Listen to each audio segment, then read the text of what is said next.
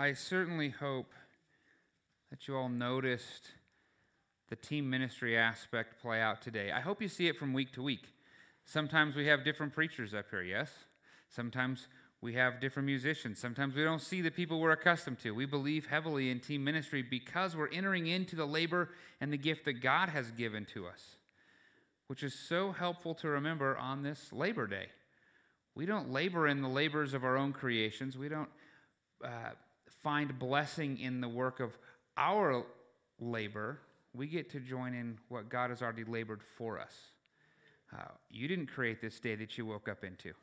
You didn't create the air that you're breathing. You didn't create the eyeballs in which we're seeing one another and fellowshipping together. God has labored, and we get to join him in his labors. And that's what team ministry is about. So if you don't see Pastor Mike and Lori, it's because they're down joining in the labor that Christ has made possible to encourage a church planter about an hour south of here. What a blessing that we have team ministry as we join in the work that Jesus is doing to build his church. Amen? What a blessing. Well, we also get to dismiss the kids, and they go learn about Jesus, and we have wonderful volunteers joining in the labor that God has provided so that they can teach our kiddos about Jesus. And then I would like to just pray for them as they go. God, as these kiddos go, as this next generation is serving, as the youth kids were helping to collect offering, as the volunteers are helping to serve, we know that this is all how you build your church, one of many ways. God, I am so thankful for the joyful sounds of little kids, even one crying out, "I need my Bible, Mommy." What a blessing. God, we thank you for that. We want to find even more joy in that. We would ask you to continue to bring children to this church and continue to stir in the hearts of volunteers, that we would continue to proclaim how wonderful Jesus is to the next generation. And bring youth, that more youth would be helping to serve in various capacities. Bring more musicians, bring more people to serve in the ways you have gifted and skilled them, and Lord, in some ways that we haven't even anticipated. God, we know that you have done all that labor and that we get to simply join in it and enjoy you. It is in Jesus' name, amen. If you have your Bible, and I certainly hope that you do, I would encourage you to turn to the book of Hebrews, chapter 10.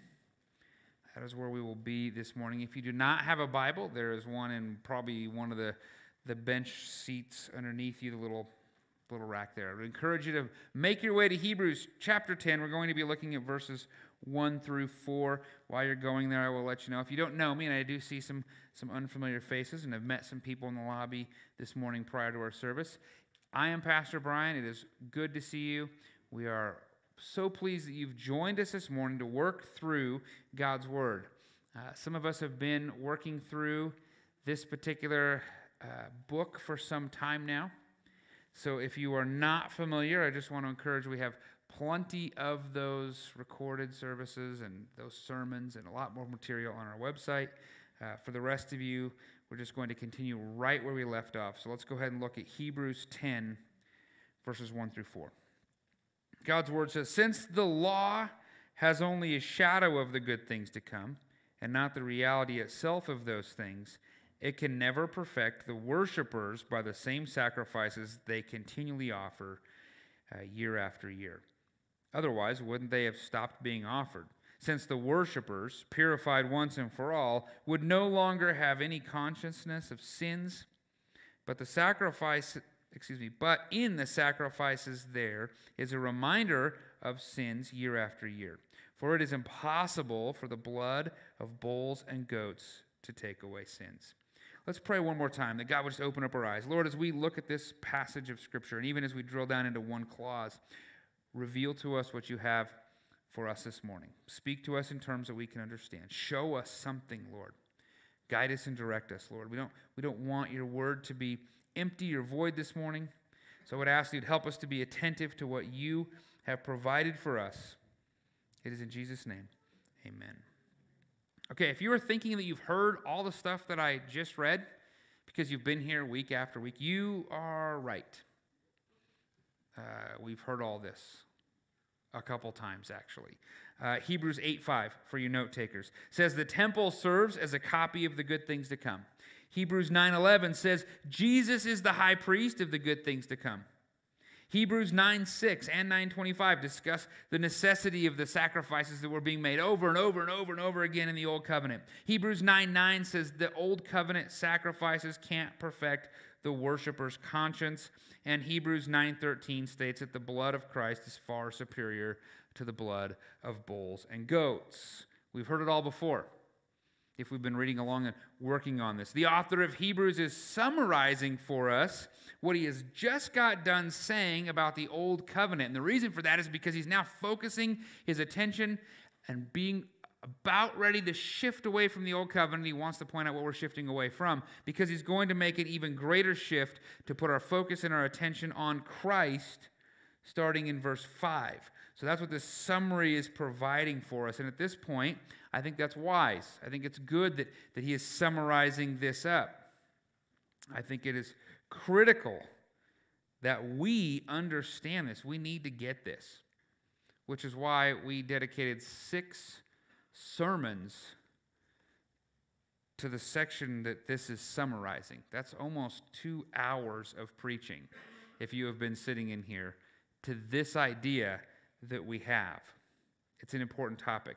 And I do believe many of you understand what he's saying. Many of you remember things that we've walked through. You remember what we've discussed. Many of you really grasp this. And some of you are starting to get this as things are starting to penetrate into your soul, into your mind, and into your heart, even through the efforts of this feeble preacher and the others who've been preaching this text Sunday after Sunday after Sunday on this topic. So, well, I believe this is of vital importance. I know that most of you are getting this. We don't need, well, we probably could use sermon after sermon on this, but we need to maybe take just a little bit of time to drill down into something here that has sort of jumped out at me, and I think it would be good for us. I would like this morning, since we've been dealing with this for sermon after sermon, I would like to go a little deeper than the summary, and I would like to drill down into something that's not even a full sentence. In fact, it's just part of a clause. Now, maybe it's because I've been listening to too much Martin Lloyd-Jones, a preacher of the last century. He's often been called one of the last Puritans. This man gave 6 one-hour-long sermons on Romans 1:1 to open up his 366-week series through the book of Romans. Now, I'm not going to go that far, okay? We're not going to that extent, but I believe there is something in this one clause that I would like us to give our mourning to. Okay, I would like you to look at Hebrews chapter 10, verse 1, the opening of this. Since the law has only a shadow of the good things to come, and not the reality itself of those things, it can never perfect the worshipers by the same sacrifices they continually offer year after year. And what I would like to focus on is just that first clause, that the law has only a shadow of the good things to come and not a reality itself of those things. Yes, we could look at all the rest of the stuff, but this morning, this is where I would like us to take a laser focus into God's Word. And the use of shadow here is really fascinating. Okay, it's interesting to me. We need to remember that it is an inspired word choice by the Holy Spirit, as the author of Hebrews was writing this down, and he used the word skia. Skia has 3 possible meanings. There's a ton of debate in the commentators, just tons of stuff here about what this use of shadow could be. I'm going to tell you the 3 meanings. Skia could be shade or shelter from light and any heat associated with it, and the most logical translation of that would be the word shade. Okay, which we don't see that here really in any of the trend. Nobody said this is a shade from the good things. Keep me away from it. We don't have that use. But words have a range of meaning. These other 2 are very similarly related, and this is where the debate comes up. The second is the shape cast by an object as it blocks rays of light. Okay, that's a shadow. Okay, that's what we know as a shadow. The third definition is a mere representation of something real. And we would say in that term a shadow as well. Now, a lot of debate gives us pretty solidly 2 options, and I'm going to tell you on the front end, I kind of think that it's actually the second definition, not the third. The third is it's a representation of something real. I don't think that's the use, just the way we see it used. I think it's a shape cast by an object, right? It's something there, and it's showing us something else, okay? Shadows work in this way. When you think about a shadow, they can be useful to tell us things about objects. We can look at a shadow and kind of figure out what the object is. How many of you seen the picture from above? It went around on social media for a while of a bunch of elephants, but you can't actually see the elephants because it's directly above them, but the sun is hitting the elephants, and they're actually, what you see is the shadow of a bunch of elephants. And you know from the shadow, those are elephants, even though you can't see the elephant itself. Shadows can give us a lot of information. In fact, we can use a sundial. I mean, I can't. I don't know how it works. But if I saw a sundial, we can use a sundial to tell us what time of day it is and even what day of the year it is based on the shadow. I've gone places, you see it, it works. We can use a shadow, and I have done this before, to determine the height of something very tall, like a very tall tree. I wonder how tall that tree is. By using its shadow and the height of a known object and the shadow that it casts, we get a ratio between the height of the object and the shadow, and we can determine how tall a very tall tree is by the shadow that it casts using a known height of something else casting a shadow. We can learn things about objects. How about this one? And I think this one's fascinating. We can learn the circumference of the earth from a shadow, and this guy named Eratosthenes used a shadow cast by two different known heights of known structures in two different cities, and he knew the distance between those two cities. Now, he did have a little bit of an error, but he still got very close because he didn't know the actual distance between the cities. He discovered the circumference of the round earth. Let's remember that we're talking about a round earth in 240 BC. And he was incredibly close, using nothing but a couple of known heights and shadows. That's pretty cool and pretty smart. I think the illustration that's being used here by the author is kind of being used in this way, that there's something from the shadow that we can learn about something else. The illustration is a shadow cast from the good things, and what we call the shadow is the law. That's how this was worded. All right, the good thing is the new covenant, and Jesus Christ, who's the high priest of the good thing, is available to us, casting even the shadow, according to Hebrews 9:11, that Jesus Christ is the good thing that is to come, and the law is the shadow. The law shows us many things about Jesus, doesn't it? If we go into the Old Testament, the Old Covenant, we can see a lot of things about Jesus. He's there. He even preaches to the two guys on the road all that the Old Testament said of him in the discussion that he had. He points them back to all these things. There's a shadow of Christ there, something that we can see. But it's important to remember that the good thing is not the law itself. The law is actually just a shadow of the good thing. Okay, so what we have in front of us is a contrast between the shadow and the thing. Now, John Calvin says it this way. He says, the difference then, talking about this verse, which the apostle makes between the law and the gospel is this. Under the law was shadowed forth only in rude and imperfect lines what is under the gospel set forth in living colors and graphically distinct. Some of you are like, what does that even mean? I don't even know what you just said. He's basically talking about a painter. Any of you in here paint? I don't, so I don't know how helpful this is, but apparently painters will start to put a little bit of a rudimentary line. Hey, this is where the horizon is, this is where a person is, like kind of black, something that they then come in with the color and they paint over all that stuff, but it generally helps guide them. Luther's saying the black lines are kind of what we get in the law, and the color is what we get in the gospel. I'll say it this way, maybe for those of us who live in the 21st century. It's like a coloring book. Okay, the law is like the black lines of the coloring book that are empty, but we know what picture is there. And then the gospel comes in and colors in and over the black lines to create a vibrant, full picture. You could still see it without the color, but you saw it in greater detail with the color. Okay? So how blessed are we?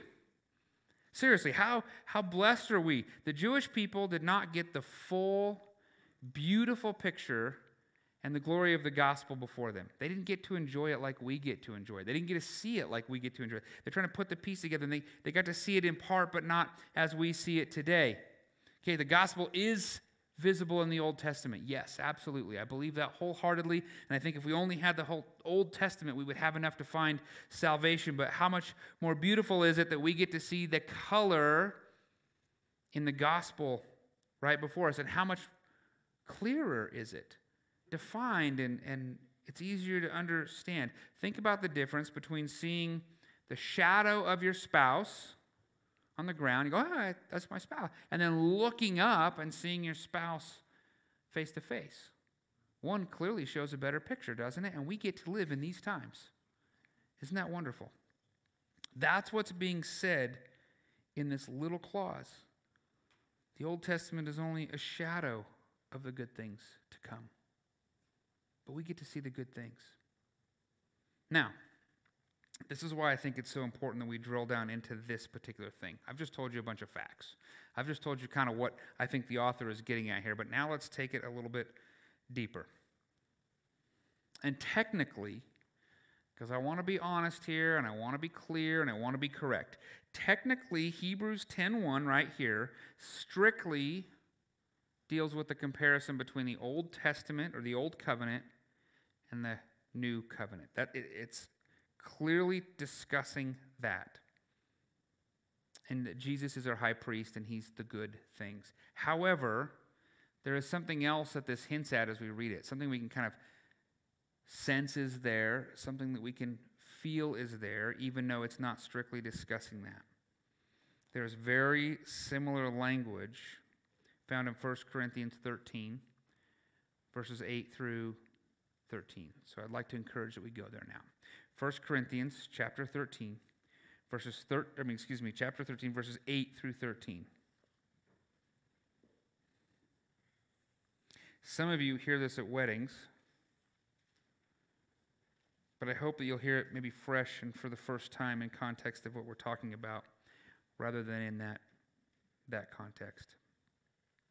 1 Corinthians 13, verse 8 says, "Love never ends, but for prophecies, they will come to an end. As for tongues, they will cease. As for knowledge, it will come to an end. For we know in part, and we prophesy in part. But when the perfect comes, the partial will come to an end. When I was a child," this is Paul speaking, "when I was a child, I spoke like a child. I thought like a child. I reasoned like a child. When I became a man, I put aside childish things. For now we see only a reflection as in a mirror, but then face to face.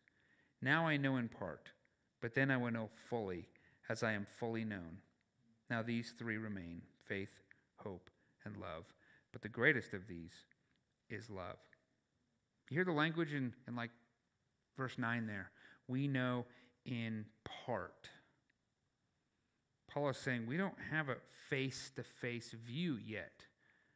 We're not seeing as clearly as we will one day. And how about verse 12? It says, "For now we see only a reflection as in a mirror, but then," if you write in your Bible, circle the word then, that's critical, "then we will see face to face." Now this really messes us up a little bit because we got to get removed from, or we are too far removed from the context. We need to think about what Paul would be saying. A mirror in Paul's day is not like a mirror in our day. Mirrors today are so crystal clear, you almost don't even know you're looking in a mirror sometimes, right? I suspect in Paul's day, the mirrors were a lot more like the highway truck stop mirror that's like a piece of metal, and you kind of go to examine it, and you're like, I think I see a reflection. Is that me?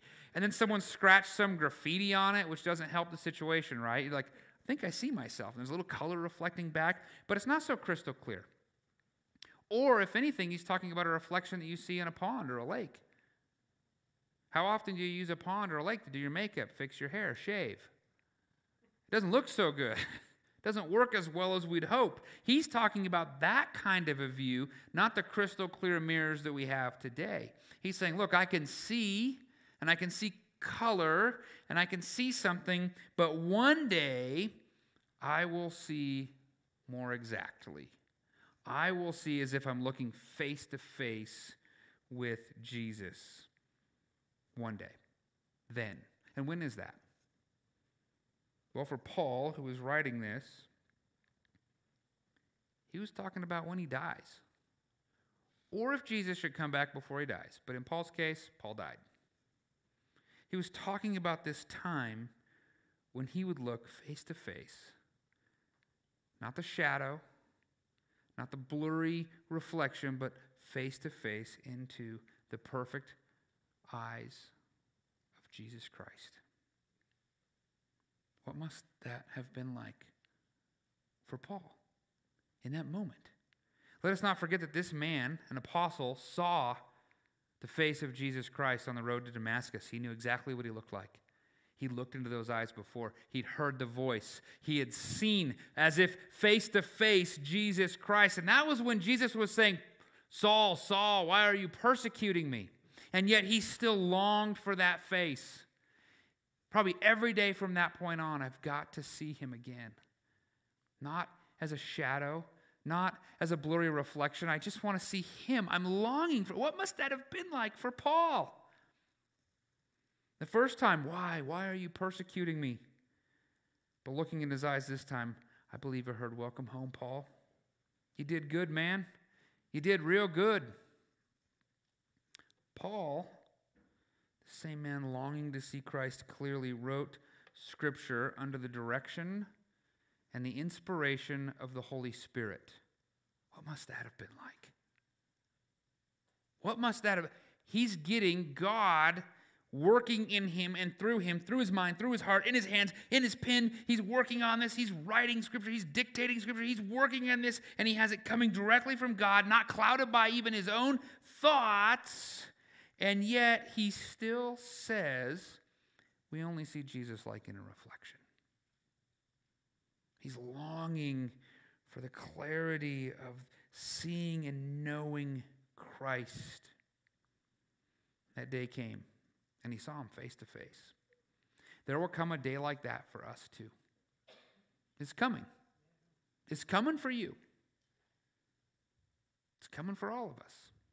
When we will look Jesus eyeball to eyeball, we will see his glorious and beautiful face as he looks upon us. And I think the question is, will we hear, well done, good job,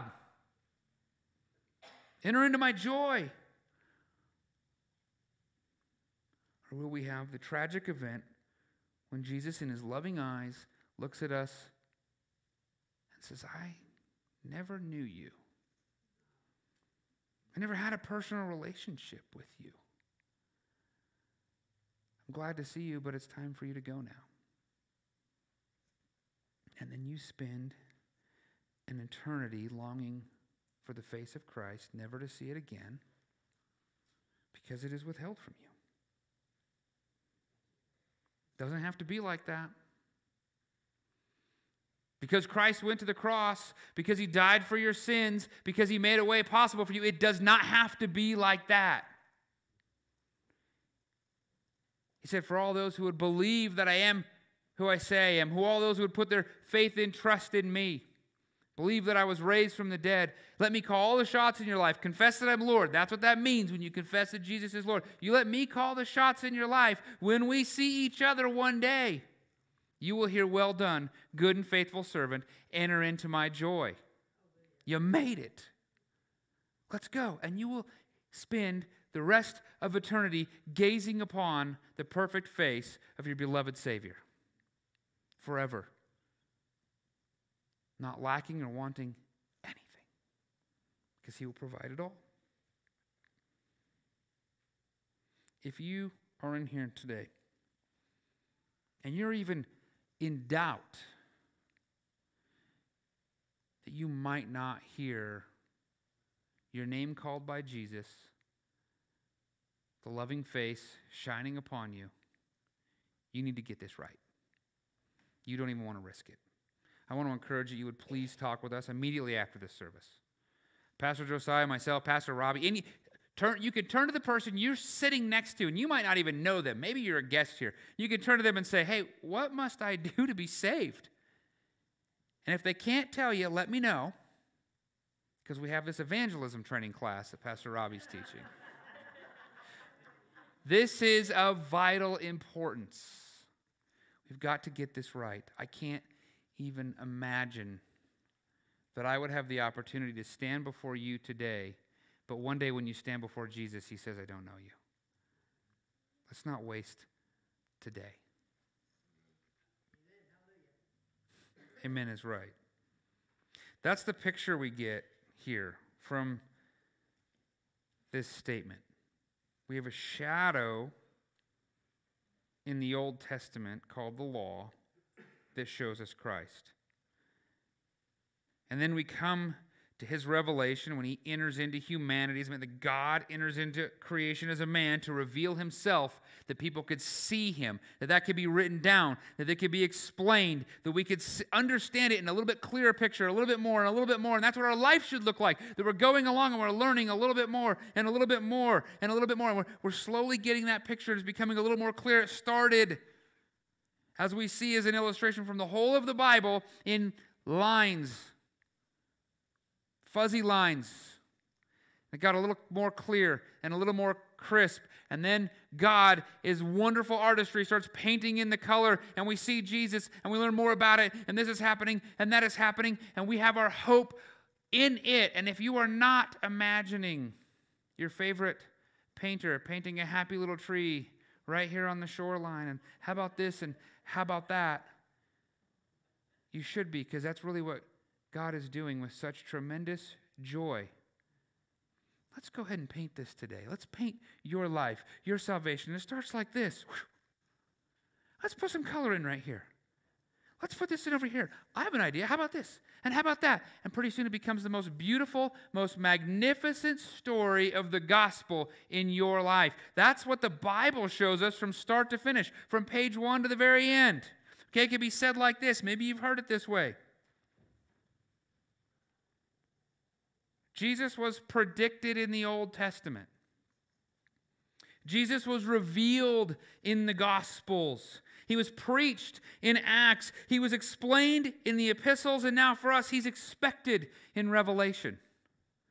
That's the picture being rounded out, being painted to the fullest for us, and one day we will see him face to face perfectly, and it will look so much better than the painting that we've been seeing today.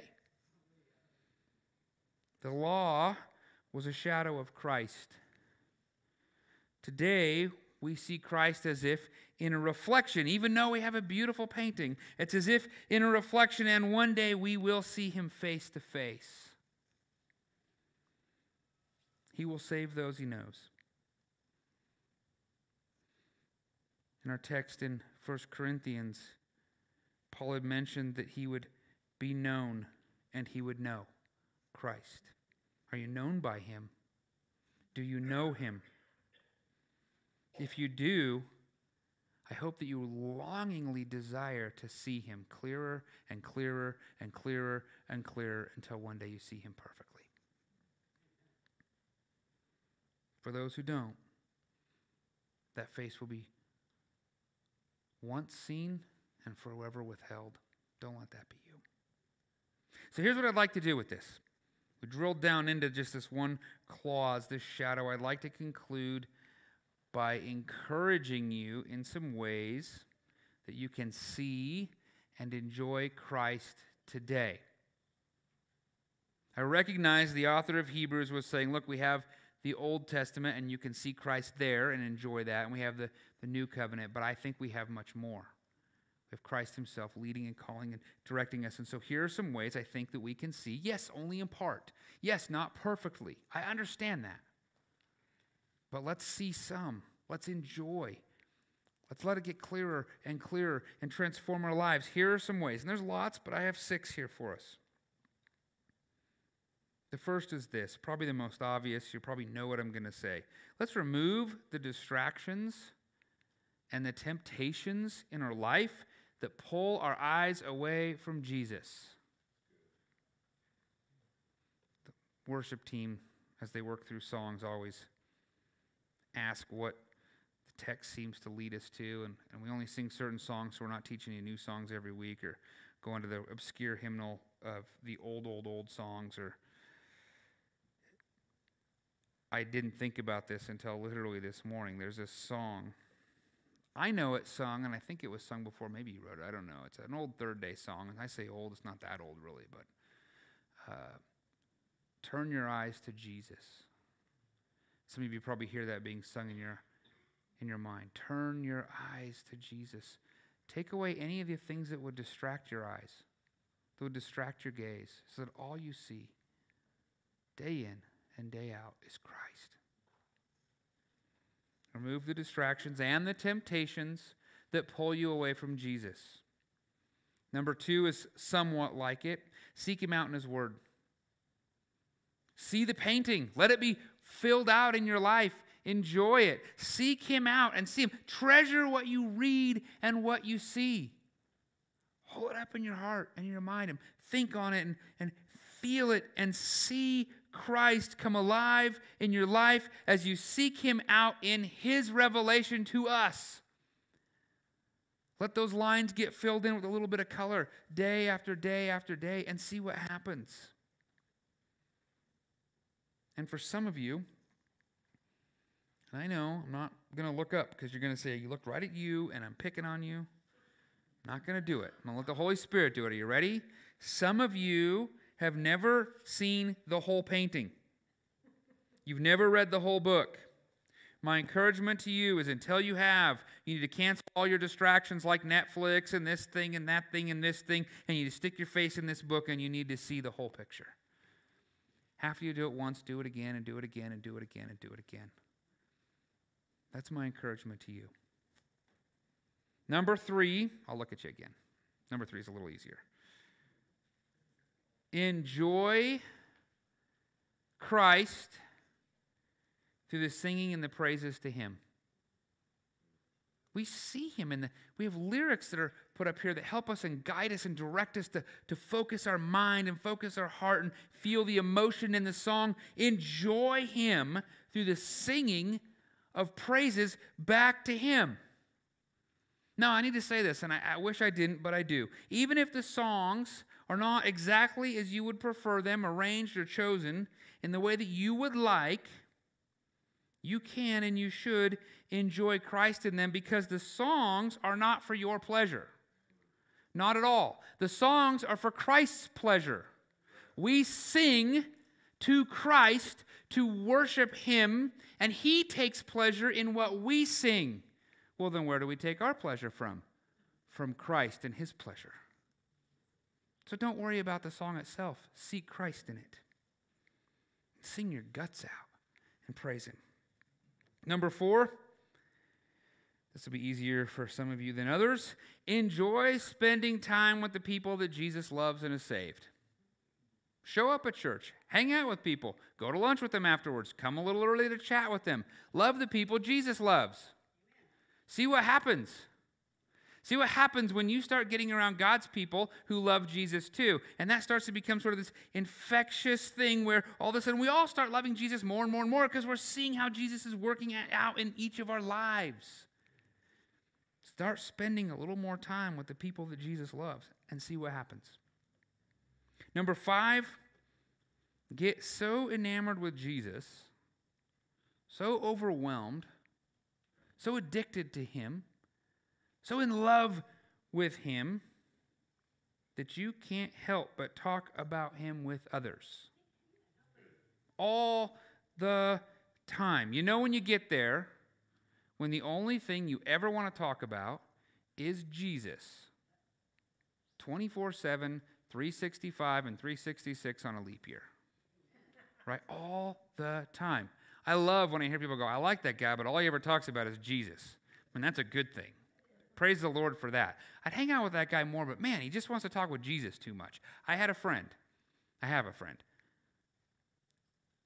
That's all he ever wanted to talk about. We were in Twin Falls for a brief period. His name's Dan Braga. He's a pastor. He's planning a church in San Diego now. He planted one in Seattle. He's helped many. The guy talked about Jesus all the time. And guess what happened to me hanging out with that guy? I heard an awful lot about Jesus. Pretty soon I thought, man, this guy really likes him. I should look into this more. Well, that's interesting. I should read about that. I should do something. Somehow his love of Jesus, never wanting to talk about anything else, had a profound impact on my life. I want to get to that point where all I ever want to talk about is Jesus 24/7, 365. And on leap year too. You just got to get so enamored with him, that's all you want to talk about. Finally, number 6. Pray. Talk with Jesus. Talk with him as much as you can. Let him be the place when you have trouble, you go, what are we going to do? I should phone a friend. No, I should pray. Hey, I really had this great moment, and I really want to tell somebody about it. Oh, I should pray. God wants us talking with him all the time. Through praying and hearing from him and talking to him and working this out in prayers, he is revealing himself to you more and more and more and more. In fact, I want to leave you with this really tangible, practical challenge. Someone challenged me with this years ago. I still do it to this day. I find it outstanding. I should have brought it, but probably has a bunch of personal information in it. I have a prayer journal. Some of you are like, oh, I hate journaling. Yeah, I hate journaling too. I mean, like, I really hate journaling. I never go back and read my journal, so what's the point? For me, anyway. But I sure like this, because here's what I do. I have a book. The journal entries are one line. One line is all I use for this. I have a little book, and I write the date. Then every one of these starts with please, because they're all the prayer requests that I want to see God do or whatever it is. Please heal so-and-so's cancer. Please help so-and-so come off the respirator. Please help so-and-so kick drugs. Please help so-and-so get the job promotion. All the things that I tell you that I'm praying for, I just write them down in one sentence. Please, we would see more baptisms at Redeeming Life by the end of the year. Please this, please that. Please that we'd have more musicians and a drummer. Please we have more church volunteers. Please, I mean, all the stuff.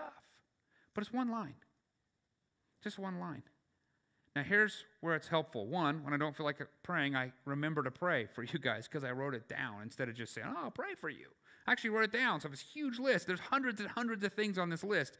Except when God answers, I go back and I find that prayer request and I draw a single line through it so I can still read it. I write the date and I write the answer. Yes, no, so-and-so, this thing, yep, got the promotion. Clean bill of health. What? Nope, died. Here's what I get to see, though, when I flip back through page after page after page of lined out prayer requests. I get to see how God worked. I get to see how God answers prayers. And I write some of the simplest, silliest, ridiculous things in there because I get to see God work. So even if you don't want to keep a prayer journal, try this for the next week. Pull out a sticky note. Write 6, 7, 8 things you're praying for on a sticky note, and then watch what God does, even by the end of the day or the end of the week. Some of those are going to be no, and you're going to be okay at that, or not. Some of those are going to be yes. Some of those are going to still be there. I have a couple things on my prayer request list that have been there. I started this. I went back and looked. I started this in April of 2012. That's how far back and I have one thing with no line through it that I'm still praying for, still praying for, still praying for. But I got things in there. Some of those things involve you that I've seen for years and God working in remarkable ways. You know how this helps us see him? It shows us what he does. It shows us how he works. It shows us that he cares. You know how crazy it is when you open that up and you see a line through like, help me find my keys. Oh, he helped me. That's really great. Help me figure out the next sermon series. Help us find a part for the air conditioning unit. Help me get an A on this test. Or not an F. You know? When you see God work, it fills out a greater picture and it shows you who he is. So I would just encourage, pray. Pray often. Pray as much as you can. Considering that that was the last item on my advice for you, I think we'll go ahead and take it and we'll pray together. Would you pray with me? Lord, we know that there is a shadow of the good things that we see. And we know that there is a reflection that we see dimly now, but that we will see face to face one day. And God, I pray that for those who know you, we will recognize that face so wonderfully because you are filling it out more and more and more and more as we walk through this journey as we're passing through on our way to see you in eternity. God, that we would see that painting come together better over time, that it wouldn't just remain the black, fuzzy lines, but that it would be you. So I'm asking that you would just paint another little thing in all of our lives today, this week, this month, that would just show us another thing about you, that we would marvel in and wonder in and enjoy in and just be in awe of how you continue to reveal yourself to us. And God, for those who do not know you, they do not recognize your voice, I'm asking that you would penetrate deep into the hearts of souls this morning. That you would work in the mind, and Lord, if it's not from the singing and the preached word and the written word and the prayers, Lord, that it would be from someone speaking directly into anybody watching the video or in this room, that your gospel would be shared and received, that a new heart would beat, that a life would be newly born, and that one day when that life sees you face to face, they would hear, well done, child, you made it. God, it's my prayer that you would continue to fill this out for us as a church and as individuals. I thank you so much, Lord, that you do continue to reveal yourself to us, that you do speak, that you do show us who you are, that you've not withheld yourself from us. And so, Lord, it is now my prayer that you would continue to make your face shine upon us, and that we would be so enamored with it. It's in Jesus' name, amen. Why don't we stand? We have one more? Yes. Let's stand and worship one more time, shall we? And sing your guts out.